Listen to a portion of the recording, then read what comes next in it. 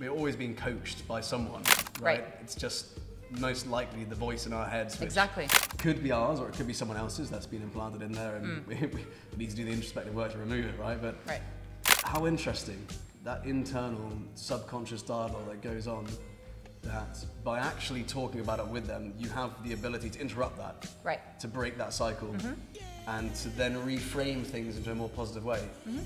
Fascinating. And not just positive. I mean, at the same time, we're not trying to go from black to white, right? It's not like either doom and gloom or like everything's flowers and rainbows, because that's not what life is either. But it's about looking at it from a more balanced perspective, looking at it from, you know, bad things are going to happen.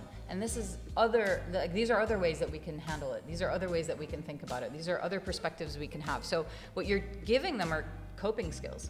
You're teaching them strategies to help regulate their emotions and help them figure out how to deal with life in the way that it is.